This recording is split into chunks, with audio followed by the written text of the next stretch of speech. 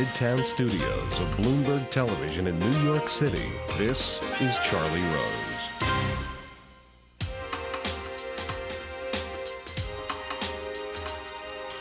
After studying drama in Paris, Kristin Scott Thomas landed her first film role in the Singer Prince's 1986 film, Under the Cherry Moon. Since then, she's established herself as a kind of epitome of British restraint in films like Four Weddings and a Funeral, Angels and Insects, and A Handful of Dust.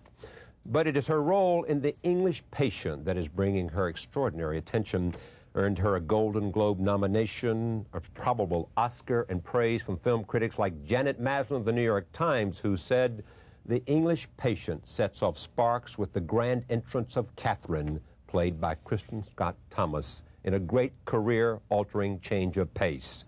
Joining me now, Kristin Scott Thomas. Welcome with that introduction. Let me just jump right into the movie itself. So, you read the book where? When did you first read this book? In Romania. You're making a film in Romania? I was making a film in Romania, a film with a very interesting director called Lucian Pantelier. Yes. I didn't know if you've seen The Oak. That was a really great film. Anyway, I was making that film there, and desperate for sort of all things exotic and warm and sort of, I don't know, opposite to Romanian. And I read this book and got to the end and was so devastated at having no more pages to turn that I just went back to the beginning, and I did this 3 times. You read it? I read it 3 times, times, cover to cover, yeah. And Catherine said what to you? Catherine said, you know, Catherine wasn't really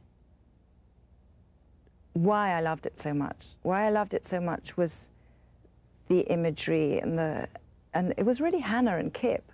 Yeah, that affair. Yeah. Because Catherine in the book, I find she's sort of ghostly and not she's really more there. seductive and more something else in the film.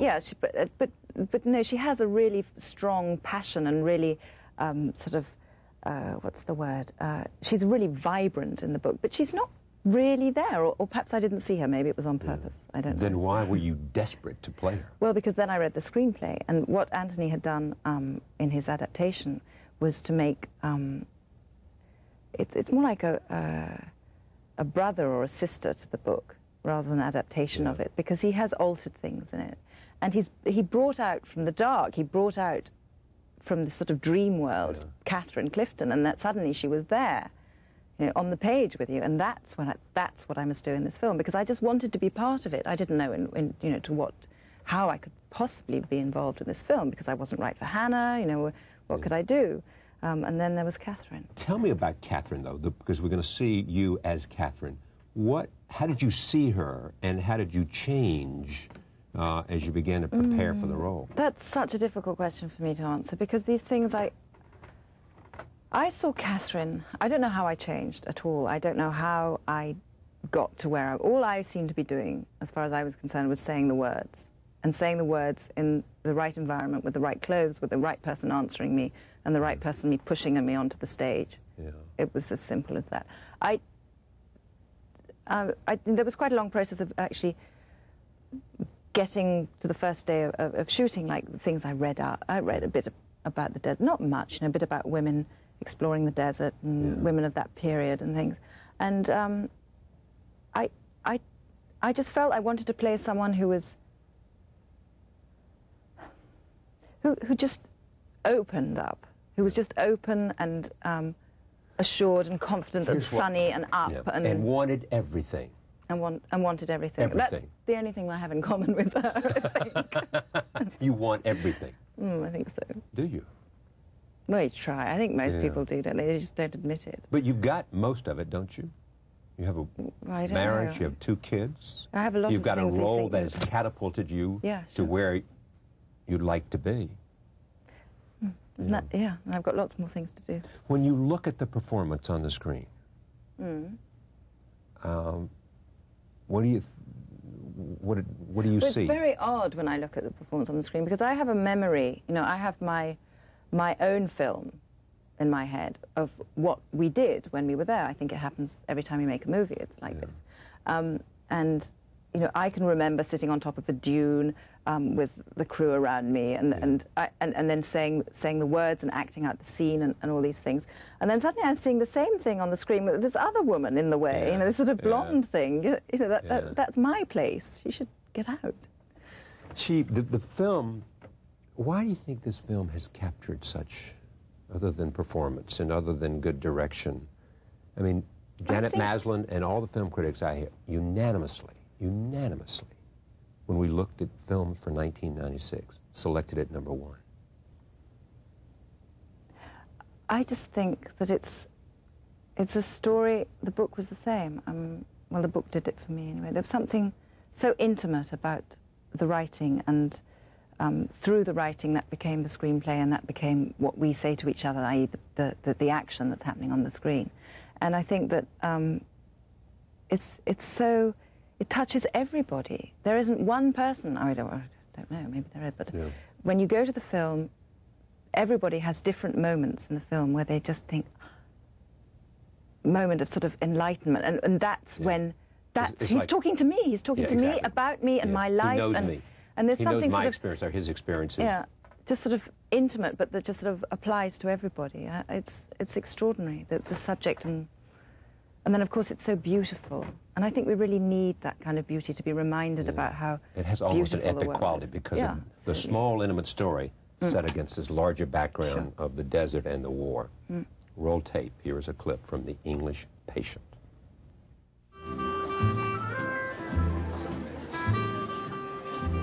Why did you follow me yesterday? I'm sorry, what? After the market, you followed me to the hotel. I was concerned for a woman in that part of Cairo, a European woman, and I felt obliged to. You felt obliged to? As the wife of one of our party. So why follow me? Escort me, by all means, but follow me is predatory, isn't it?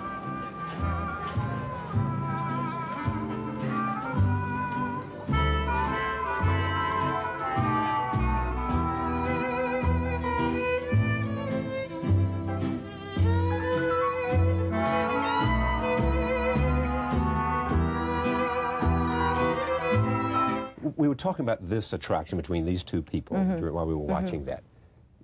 He's attracted to her because what?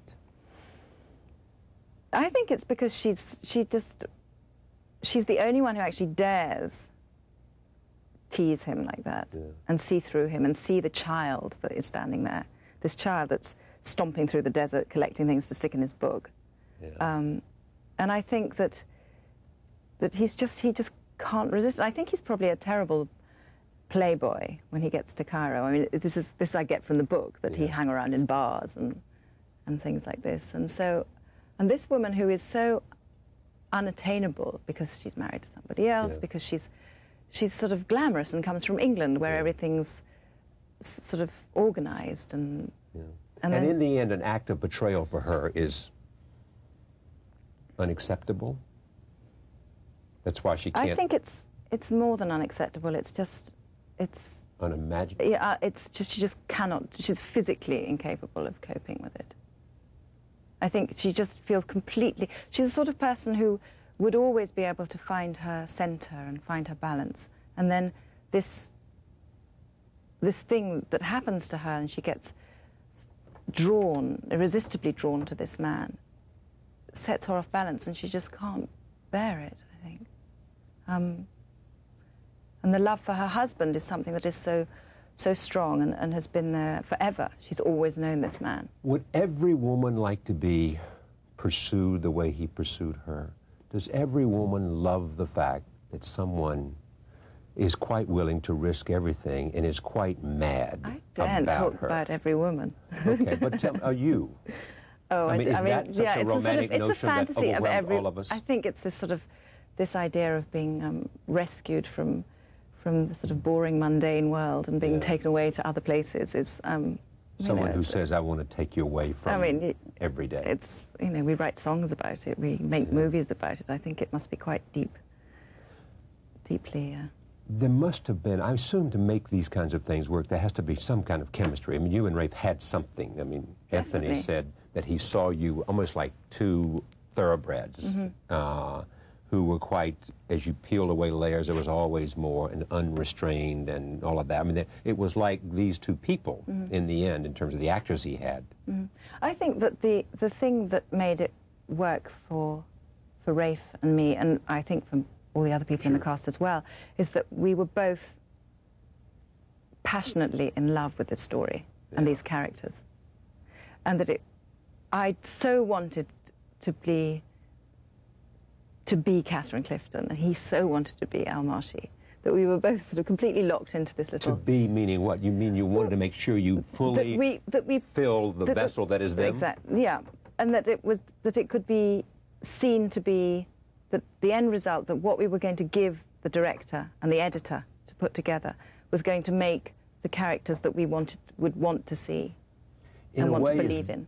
Is this a film experience that you'd always dreamed that filmmaking would be about? Yeah, sometimes it's like this. It's been like this a couple of times. Where else? Well, this Romanian film that I made. Well, you spoke some Romanian, I hear? I spoke all Romanian. All Romanian. But learnt like a parrot, you know, not very, not particularly clever. And I think also in Angels and Insects, there were some times like that, which were, we just felt that the piece was just flying, and it's to do with the director, and it's to do with your partners, and how much you all want to do the same thing, and how much you are prepared to tell the story as honestly as you can. Here's another scene, English Patient. Take a look.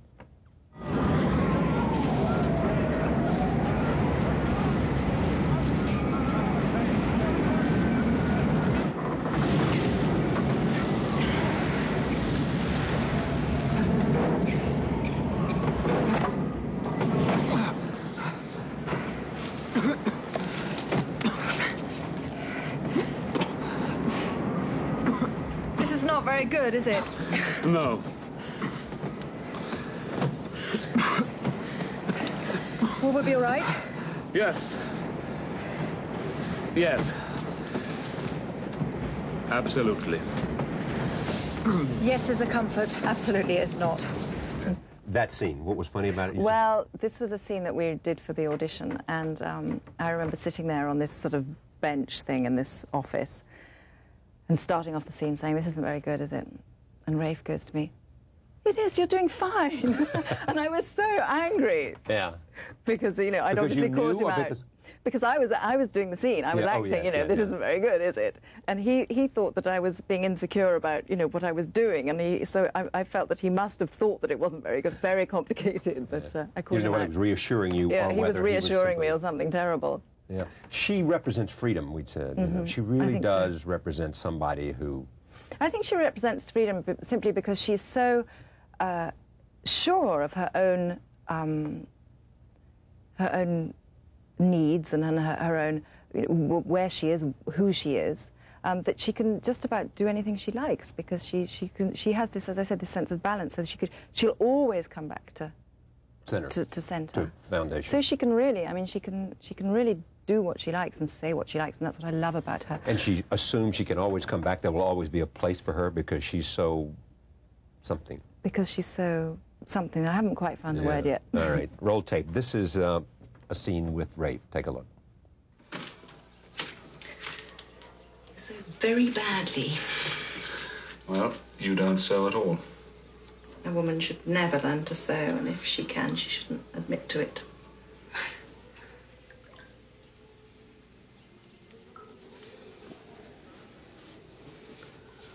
Close your eyes. Makes it harder still.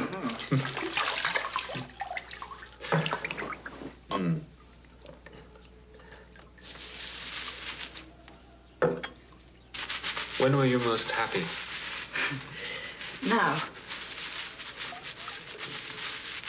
And when were you least happy? Now.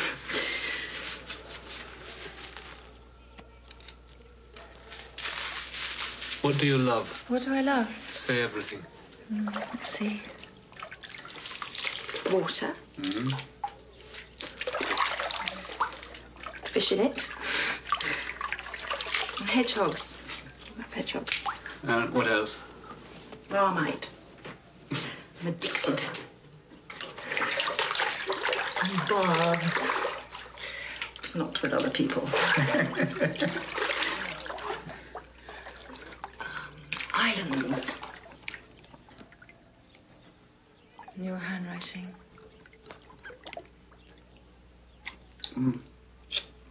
Go on all day. Go on all day.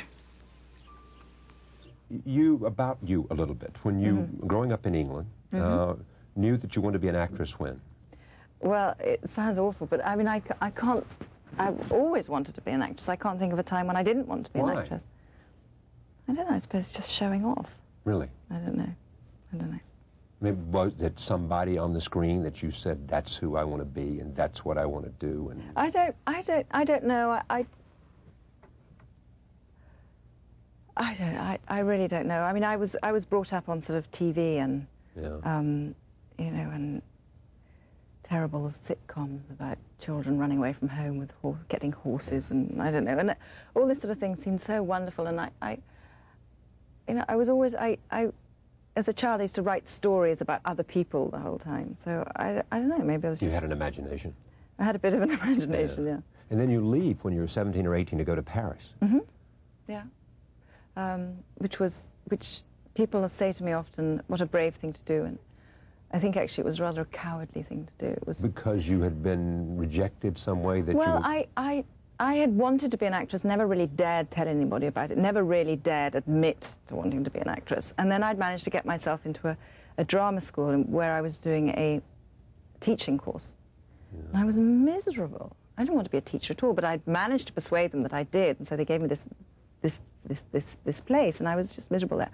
And it was so difficult for me to be amongst all these people who were actually trying to become actors, and I just thought, no, I can't be here anymore, and so I went off to Paris to sort of sulk, and then I just stayed. And what was the break? You got married, you had 2 kids? Well, I got married 10 years ago this year, yeah. But I think my first big break was, well, it was when Prince found me for... How did he find you? Well, that was because he was making a film in the south of France, and he was casting to find young girls to play the kind of young girls.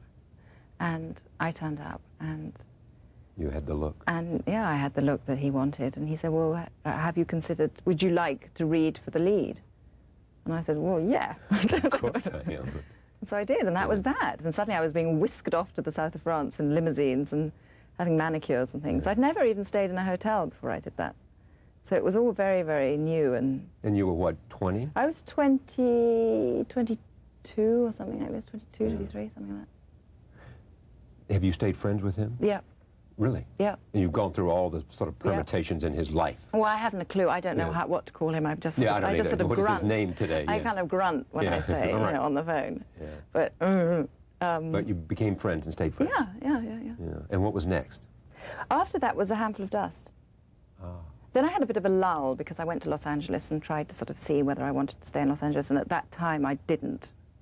And I came back to Europe to sort of start from scratch. But I started from scratch, but with this experience of having made having played a leading role in a big American picture, which was Under the Cherry Moon, and so I knew basically how to do my job, the rules, if you like. And so then I made A Handful of Dust, and that was my first. I would say it was my first really, time when I really had to sort of work hard at acting. Work hard at acting. Well, that sounds awful, isn't it? Yeah. Well, I just had to think more, you know. It was just hard. It was difficult. Really good fun. You said once, I don't think of myself as very intelligent. I don't think of myself as very articulate, which is exactly the image of you now. Sorry? Smart, savvy, and then you said, I'm not that at all, you know. There is about you a sort of extraordinary, but not just, ambition, almost like Catherine, to do everything.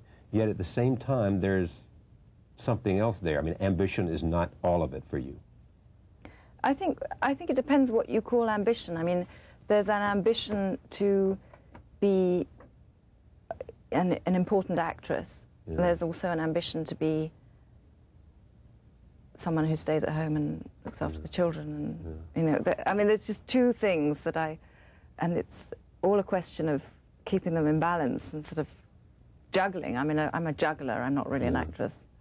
Do you think this kind of success somehow is better when it comes for you the way it does? I mean, this obviously is yes, exactly. This is a late-changing experience. I mean, you're 35, 36, 37, somewhere, you know, and this is a late for the kind of stardom you and I are going to have, or having, or experiencing. Is it better? I mean, are you happy that it sort of took the thing is that now pace that I it have, did? you know, well, whichever way. I mean, whichever way it would have been, I would have always thought it might have been better the other way. Yeah. Because that's the way we are. You know, we're all human. But I'm thrilled what's happening now. What do the children mean for you in all of this? It's impossible for me to say what my children mean to me. Yeah. They keep a grounding for you as you go through all this. Yeah. Well, you could put it like that if you like. Angels and Insects. What did that do? I loved making that picture. I think it was one of the best experiences I've had working on a film, working with the director, very closely with the director, working very closely with the other actors. And we were really a group making that film. And that really gave me the taste of what it's like to work as a group. And that's what we found when we made English Patient as well. Everybody working in the same direction for the same thing. Yeah. It's a really great thing. I loved that character dearly. She's one of my favorite characters. Because I love Antonia Byatt's world. I love her universe, sort of dark and detailed, and the strange things that she writes about, like the wrists and all these things that I found again in Michael Ondaatje's writing. There's sort of this interest with odd parts of the body and strange imagery that I really love that. Take a look at Angels and Insects. Here it is. All right. Tell me, since you invite the question, how old are you? I'm 27. I've one life. And 27 years of it have passed, and I intend to begin living. Not in the rainforest, not in the Amazons. The place is very much an inferno. But you will go there. My work is there, Mattie. I know how to live that life. I can learn. I'm strong. I'm resourceful. I have not lived softly, contrary to appearances. You'd not heed me once the voyage is over. It's a daydream. No, it is what I will do. Mattie, Miss Crompton. Up here, at night, there is no Mattie. My name is Matilda.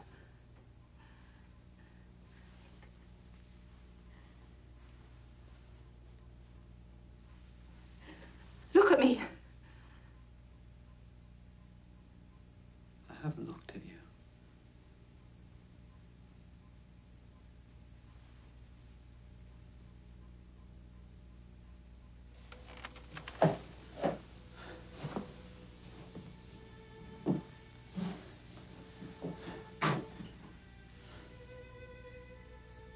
I've seen your wrists, Matilda.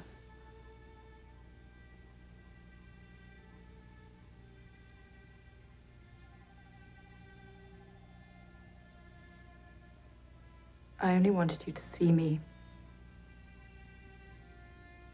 I don't think that was all you wanted.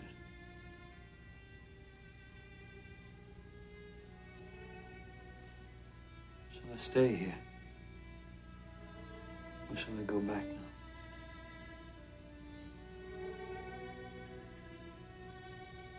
I should like you to stay, but it's not very comfortable. Tell me about the actor. Mark Rylance. He's a theatre actor, and I think the director is the right title, but I think he's the director of the Globe Theatre in London now. And he might not make another film again? I don't know. I mean, he might take a long time to make another one. I think he found it a very frustrating experience. Because he wasn't in control? No, I think it's because he didn't find that there was enough time, and he's very, very detailed, but he is an extraordinary actor. You have no idea what you would do if you weren't an actor. No idea, because you wanted No, I'm afraid not. It's terribly sad, isn't it? I think the more I work on films, the more I love it, and the more I think if I had to stop being an actress for X, Z reasons, I would like to do something in film. I'd love to be an editor. I think that's where it all happens, actually. For many of them, it does, in the edit room. This is 4 weddings and a funeral. Most people, as you know what I'm going to say, can't comprehend why your character and the performance you gave didn't make you inevitable the one to be chosen. Here's a film. Oh, my name's Fiona. I'm Gerald. What do you do? I'm training to be a priest. Good Lord. Do you do weddings? No, not yet. I will, though, of course. Jolly nerve-wracking. Yes. Rather like the first time one has sex. Well, I suppose so. They're rather less messy, of course, and far less call for condoms.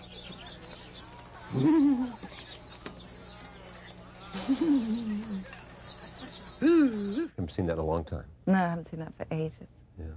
What film have you missed that you very much thought was just perfect for you? A character. It's so funny. It's such a funny question because my answer is that the ones you miss, you just forget them very quickly. Yeah. So there's no obvious. None that spring to mind. I'm sure there will be. Catherine would have been there if you had Catherine. gotten I would have been impossible. I don't know what I would have done if I hadn't been able to play Catherine. I really don't. I think I might have really gone and done something. You know, I would have done a sitcom or something after that. I think if I hadn't done that. I mean, there's nothing.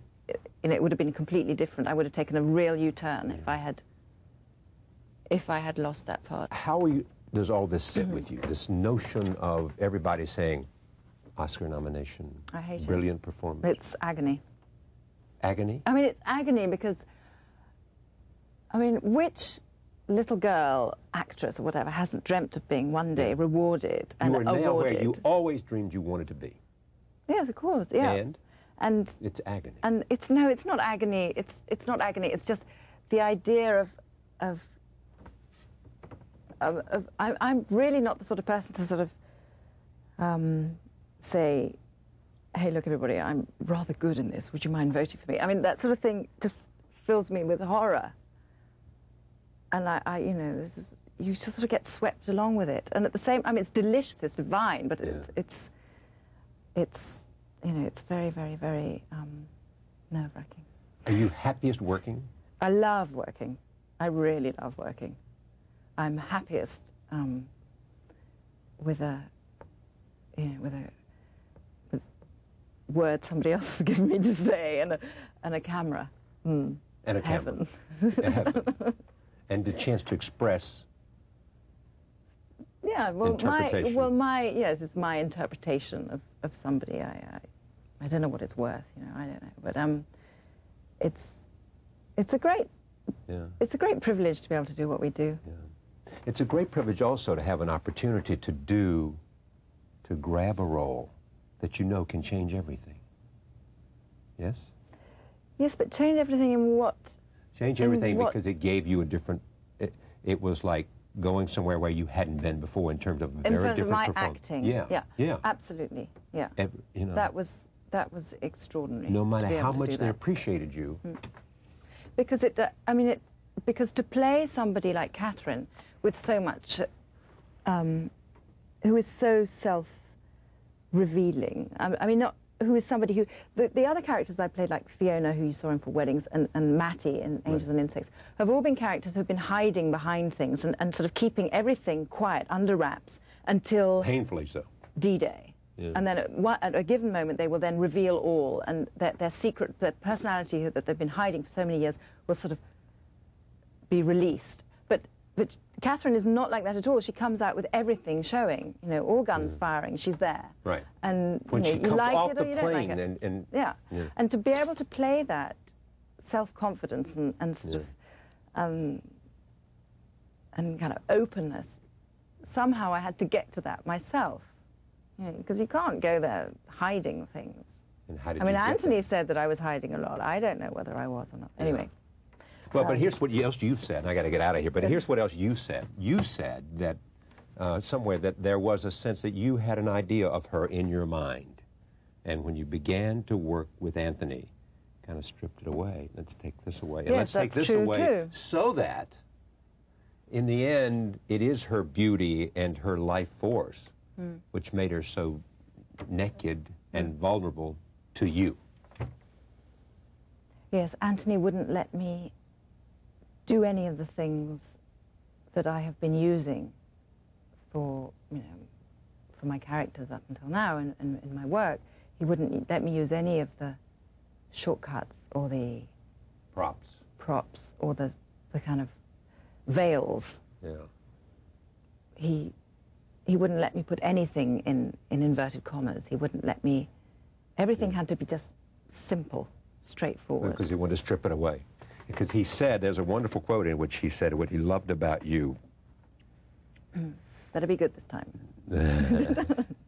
It was that somehow that there was a laser right to you, who your inner being. That's what you delivered. Well, I don't know about that. You don't know about that? No. Yeah. What's next?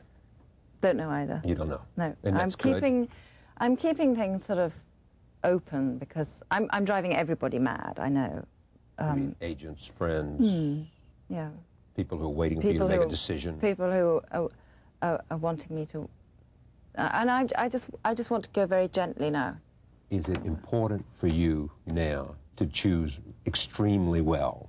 It's very important for me to choose extremely well because now I've made this film and it's getting the whatever, you know, people are loving it and it's working very well and it's so good to do that. I can't tell you how many times I've made a picture, for example, my Romanian film, for example, which is a tiny little film, you know. And it's so sad when people don't go and see it. And now, because I believed in it, and now I really believed in The English Patient, and it's like we all did, and here is the film that we thought we were making, and it's working, and it's just the most thrilling thing, and I want to do this again. Find another one. Yeah, I want to find another one that I believe in, and then will work. What do you fear the most?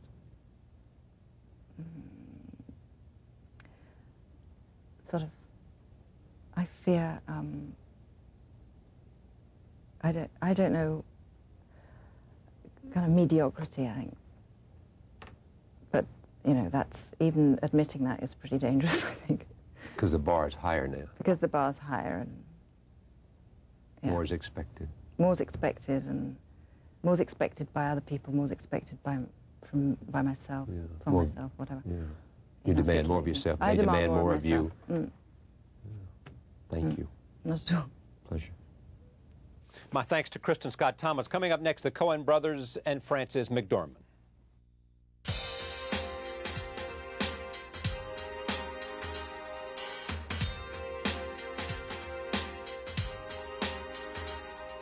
Joel and Ethan Coen are two of the most original of contemporary filmmakers. Since their debut in 1984, they have revitalized genres. Film noir with Blood Simple, madcap comedy with Raising Arizona, and the gangster epic with Miller's Crossing. In 1991, their film Barton Fink won unprecedented Best Film, Best Director, and Best Actor awards at the Cannes Film Festival. Fargo is their latest work, a comedic thriller that film critic David Denby referred to as the dark side of a prairie home companion.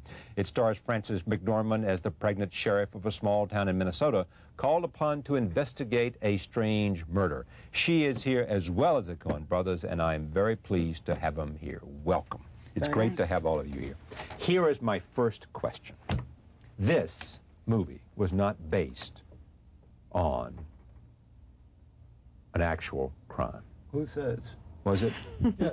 Yeah. It was? Yeah. And this story is completely based on a real event. Yeah, the story is, the characters, you know, we weren't interested in making a documentary, and the characters are really inventions based on the sort of outline of events. Yeah. So we invented the characters, and they're really sort of our creation and the creation of the actors who played the parts. So Steve, Jimmy, and Francis, and all these terrific ensemble company that you have put together here, in a sense, made their characters what they became. Yeah, I mean, more so than in the vision and ear of a pen of a screenwriter. Well, I think it's probably the same sort of combination as in most of our scripts. We imagine the characters a certain way when we're writing them, and we often write for particular actors. I mean, we've actually are tending to do more and more of that as we make more and more films. As we did in this movie for Francis's part, and the part Steve Buscemi played, and the part Peter Stormare played.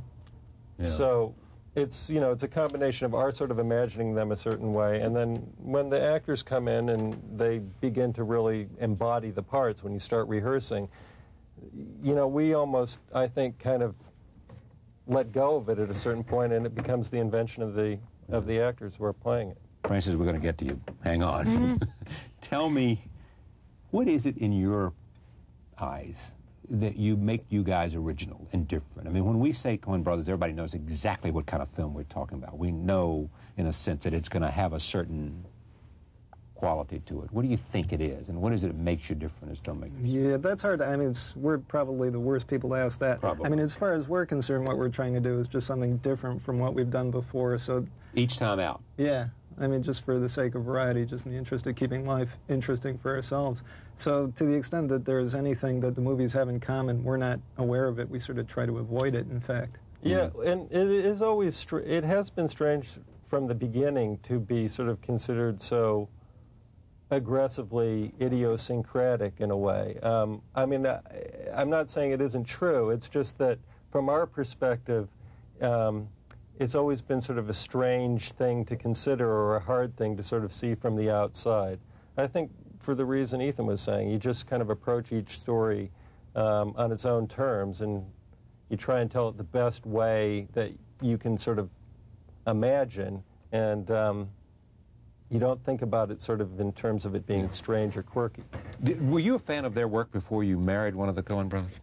Well, they didn't have any work when I met him. Oh, is that right? Yeah. Is that right? I met them on their first film, Blood Simple, which was my first film. So we all kind of started doing it at the same time. After a week, I was a big fan. You were a big fan? Yeah, big fan after working with them for a week. Was it their work? Or? It was a really unique experience in that probably most of the people on the set, on the crew and the cast, I think Emmett Walsh, who was an actor in the film, he was the oldest person on the set. So it was, you know, it was kind of a lot of people starting what they wanted to do professionally for the rest of their lives. How is it different? I mean... Well, I'd never done a movie before, so I didn't have anything to compare it to. But you I only have had now. Theater. How is it different working with them? There's no tension on their sets. I mean, obviously, there's the tension if a major problem comes up, but it's kind of just like hanging out, and you end up with a movie at the end of it. But I think it's because they collaborate together from the very beginning of the writing process that everybody feels like it's a collaborative effort. Tell me about your character in this movie. What do you want to know? Well, I mean, I've seen Fargo, obviously, and everybody is talking about it. I mean, it's a wonderful film, but you know that, and critics have said that. I think maybe it seems strangely exotic to people because you haven't seen it on screen before. Haven't seen what? No, Minnesota. Minnesota. The landscapes, the flatness dialect, and the music of the dialect. You can feel the coal. I could. You know, and the dialect was the most striking thing. The way people talk. Yes. Yeah, it's a music, but it's in the script because they're from there. I know. I was going to say, did you want to do the film about Minnesota, from Minnesota? I mean, is Minnesota a character in this film? Oh yeah, I think very much so. In our minds, it was. I think, yeah, that was one of the big attractions to us about this. It was doing a movie about the place we grew up in, and also, you know, it's also talking about the sort of rhythm of the speech and the way people talk there. I mean, that's frequently a way that we sort of get into imagining characters when we're writing them. It frequently starts with the way they talk.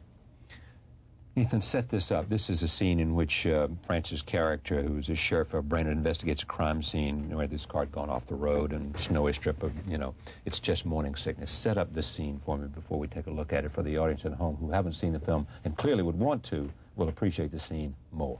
Yeah, this is pretty much the introduction of Fran's character. Fran is the chief of police of a small town in rural Minnesota, and she's been called to investigate the site of a triple homicide, which we, the audience, have seen the whole sort of setup and the perpetration of the crime. A state trooper has been killed, and two people who we, the audience, know were just sort of innocent passers-by. And we see Fran here sort of reconstructing the crime from examining the scene. All right, roll tape, here it is. Here's the second one. It's in the head and the hand there. I guess that's a defensive wound. Oh, yeah? Where's the state trooper? Back there, a good piece, in the ditch next to his prowler. Okay. So we got a trooper pull someone over. We got a shooting. These folks drive by. There's a high-speed pursuit. Ends here, and then this execution type deal. Yeah. I'd be very surprised if our suspect was from Brainerd. Yeah. And I'll tell you what. From his footprint, he looks like a big fella. You see something down there, Chief? No, I just think I'm gonna barf. Jeez. You okay, Margie? Yeah, I'm fine. It's just morning sickness. Well, that passed. Yeah? Yeah, now I'm hungry again. Oh, there it is. I guess I should have mentioned when I set it up that Fran's character is also 7 months pregnant. Yeah, exactly. Here, tell me about the writing process of the two of you. I mean, I think it was Sam Raimi who said that watching you guys work was like watching badminton, that there was a kind of give and take, that the process was dull. Dull, yeah. Badminton is not my favorite sport either. It's a very genteel sport, isn't it? Actually, it is true that in terms of writing, we do sort of, writers who collaborate sometimes split a script up, and one does one scene, one does another, and then somehow they graft it together. We, in fact, don't work that way, but just sort of talk each scene through back and forth. And how much does the actor add to it? Francis? Well, they cast really well. And what's interesting about working with them, as opposed to other directors I've worked with, there's not a lot of improvisation. You stick to the script because you want to. It's really well written. It's kind of like a play. So I think a lot of it has to do with the casting. And because they write for so many actors they know. Yeah, but I think there's Nick Cage who said that it was difficult to work with you guys because you pretty much set the character that you wanted, and then therefore you cast who fits, which, as you said, casting is a huge part of it, not so much having the actor define the character. Does that mean you agree, or does that mean well, it's I think interesting? In Nick's case, Nick's got a, I understand why he said that, actually. In Nick's case, he's got such a fertile imagination, and he, all kinds of wild stuff occurs to Nick. At least this, this was a while ago that we worked with him, but all kinds of wild stuff occurs to him when he's on the set. And I think in Raising Arizona, to a certain extent, it was our job to kind of sit on that a little bit. Which, to tell you the truth, I'd much rather sort of edit an actor than have to sort of kick him to get, to sort of stimulate that kind of thinking. It was a lot of fun working with him, but it was kind of editing. But you'd rather do that than have to jumpstart. Yeah, absolutely. Yeah. You also spend a lot of time, I'm talking a lot about process here, but it's interesting because you're different, a lot of time on preparation. I mean, you really, I assume it's cost effective, and that's part of the reason you do it, yes? Yeah, I mean, we, come from low-budget filmmaking and are still practitioners of it. And when we first started out doing Blood Simple, where we were doing a movie for less than $1 million, you had to be able to say to the designer, for instance, we need this wall and this wall, but not that wall. And in order to be that precise in terms of sort of shepherding your resources and getting the most bang for your buck, we really had to thoroughly sort of think out how we were going to shoot each scene. And to a certain extent, the way we work now is still kind of a, you know, a product of that mindset. Right. Also, I mean, in terms of doing, well, certainly not so much in the case of this movie, but our previous one was sort of heavily an effects movie, which you have to pre-plan, I mean, to a large extent, again, more than we had to in this movie, which was, there wasn't much in the way of effects, virtually nothing in the way of visual effects. Did you, did your movies make money? Well, you know, it's, some of them have and some of them haven't. Who's keeping the record? Yeah, exactly. As Art Bookwell said, I never would have sued Paramount if I knew it was a non-profit organization. You know, the last one did really poorly. The last one did not. This one looks like it's going to do fine. Raising Arizona made a lot of money. Yeah. Barton Fink made a lot of money overseas and did not do well here. Blood Simple, our first movie, for the budget it was made on, made a lot of money. So on balance, actually, despite our sort of rap, most of our movies have. Could you create a movie if you decided to go for the bucks? Forget film noir, forget all this stuff, forget genre. If we were good boys. Yeah, I mean, just come on, fellows, make me a movie that's going to make me some money. So like Joel Silver. Yeah, that's right. Good friend Joel Silver. Yeah. Just come on, man. I'm going to give you a shot to make a movie that'll make some money. Can you do it or not? Or are you hung up on all this little in terms of big art? Money like that? Are you hung up on art, guys? I'm not hung up on art. I guess it's still an open question, isn't it? It certainly is. But to us, anyway. Maybe some people have closed the books on it. You haven't given up on the idea. Yeah. No, we'd love to do that, to tell you the truth. But honestly, the question is, could you? I don't know.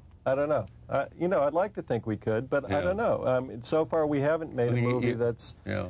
Because it takes certain skill to be able to say to yourself, you know, I'm going to make a commercial judgment at every point here. And therefore, you give, in a sense, you have to pass on what your instincts might be. Right. That's frequently the case. And if I had to do that, I'd be lost.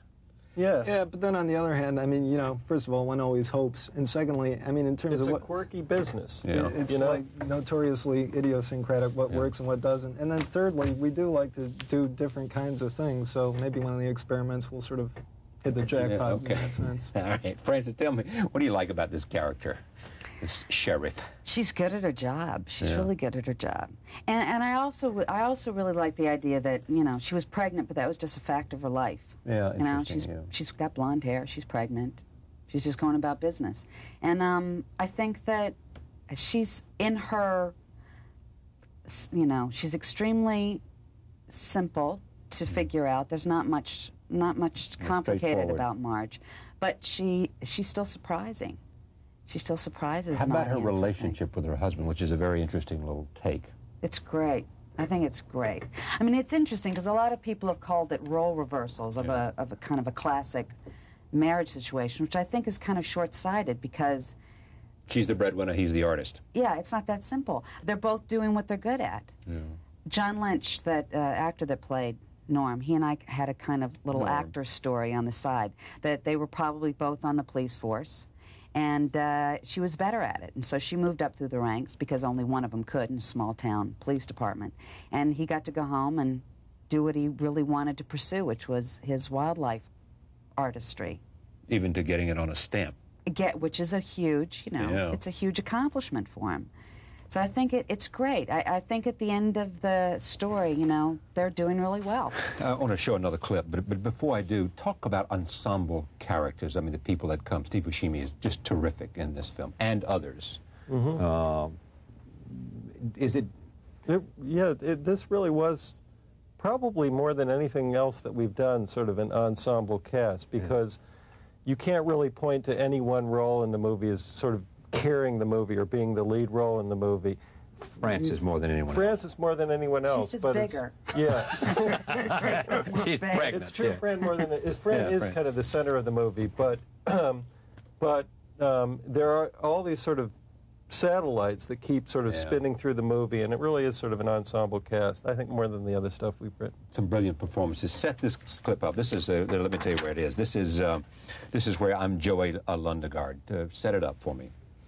This is where... No, this is where they meet the two guys in Oh, yeah. And he's trying to hire... This is the beginning of the movie. Beginning of the film. I should say this. These are out of order. This is before we know anything, before the scene you saw in which the sheriff discovers the scene of one of the crimes. Yeah, this is the kidnapping scheme, which precipitates the events that we saw, earlier. But I don't think it needs much setup. No, I don't either. No. Well, let me just set this up. What the story is about. This is a story of a man who wants to buy into a real estate venture, and he comes up with a scheme that what he will do is he will hire some people to kidnap his wife because he believes that his wife's rich father will pay enough money for him to go ahead and make this real estate investment, which somehow will be the salvation of all of his problems. Here is the beginning of that film in which they are talking about that scheme. Roll tape. I'm Jerry Lundegaard. You're Jerry Lundegaard? Yeah. Shep Proudfoot said... Shep said you'd be here at 7:30. What gives, man? Shep said 8:30. We've been sitting here an hour. He's peed 3 times already. Oh, I'm sure sorry. Shep told me 8:30. It was a mix-up, I guess. You got the car? Yeah, you bet. It's out in the lot there. Brand new burnt umber Sierra. Yeah, okay. Well, sit down then. I'm Carl Showalter. This is my associate, Geir Grimsrud. Yeah, how you doing? So, we all set on this thing, then? Sure, Jerry. We're all set. Why wouldn't we be? Yeah, no, I'm sure you are. Shep vouched for you and all. I got every confidence here in you fellas.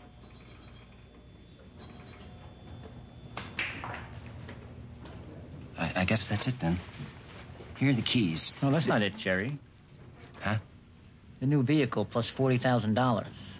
Yeah, but the deal was the car first, then the $40,000. Like as if it was the ransom. I thought Shep told you. Shep didn't tell us much, Jerry. Well, okay. Except that you were going to be here at 7:30. Yeah, well, that was a mix-up then. Yeah, you already said that. The character who comes in playing Joey Lundegaard, is William Macy. Yeah. Right. It's a brilliant, wonderful performance, wonderful number. Bill really wanted to say, it was going to be a blue Sierra, the car that he's paying him off with, but Bill really wanted to say burnt umber Sierra. So you allowed him to have some range there, did you? It's a little improvisation. Burnt orange. Janet Maslin, who was frequently on this program, said that the title is about seeing how far the Coens can go. Fargo.